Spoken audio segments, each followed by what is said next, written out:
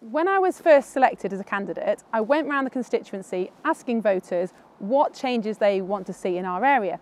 And lots of people told me how hard it is to get around by public transport.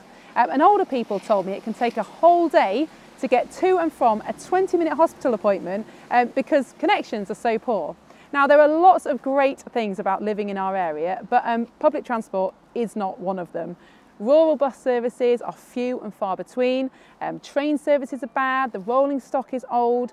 Towns of considerable size like Chapeltown and Stocksbridge can feel cut off because it takes so long to get by bus to Sheffield, and evening services are really patchy.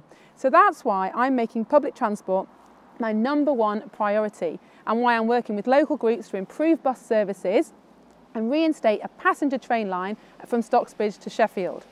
Public transport is not just about getting people from A to B.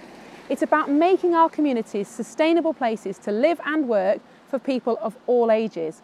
It shouldn't be the case that you have to own a car to get to school or work or the shops or hospitals. Public transport connects young people with education and training.